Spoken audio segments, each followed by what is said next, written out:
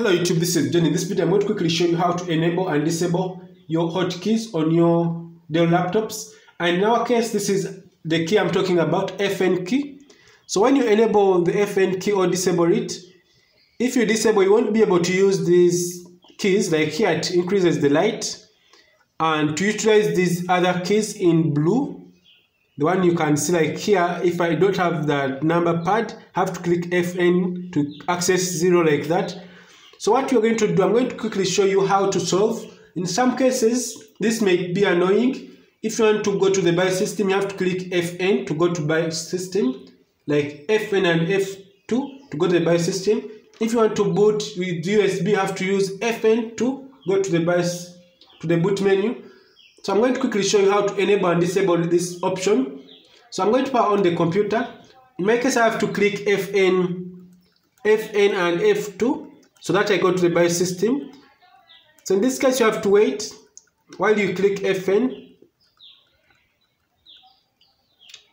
So this will take a few seconds, like it's entering now the BIOS system, the BIOS setup. So wait for it for a few seconds as the computer goes to the BIOS system. In your case, it will be very quickly because this one is a little bit slower. I had to first restart it. So we are going to the FN key, enabling and disabling in the BIOS system. So sorry about this is taking long. So now we are in the BIOS system. So when you go to the BIOS system, I want you to go to post behavior.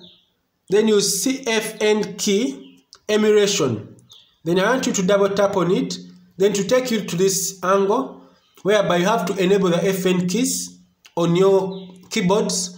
So what happens here, this won't work on Windows XP